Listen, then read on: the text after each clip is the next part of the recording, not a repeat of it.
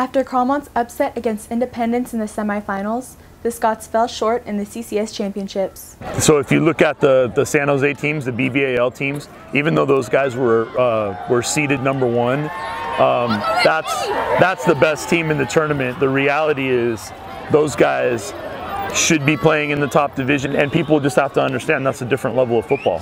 So for as much as we've been able to do in a short time, making that jump it's pretty big. It's amazing, man. And like I told them, tonight was rough, and those guys are a very good football team. They were a physical team. They came in to play. They wanted the championship just as bad as we did. We made some mental errors. We weren't totally clocked in and dialed in.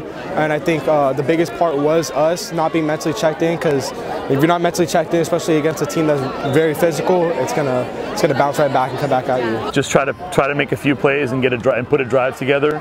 And in spots we did, and in spots we didn't. And these are just the realities. When you don't want to play at a high level, sometimes things like this are going to happen. If we could do this game again, I think sticking to what we knew.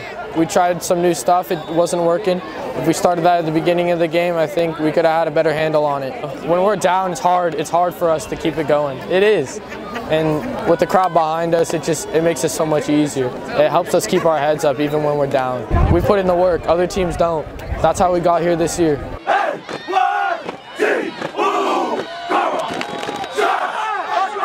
I really appreciate everything that the kids did, and we just hope we can keep pushing it forward. We never gave up. This game, we held our heads high, and we tried to push through.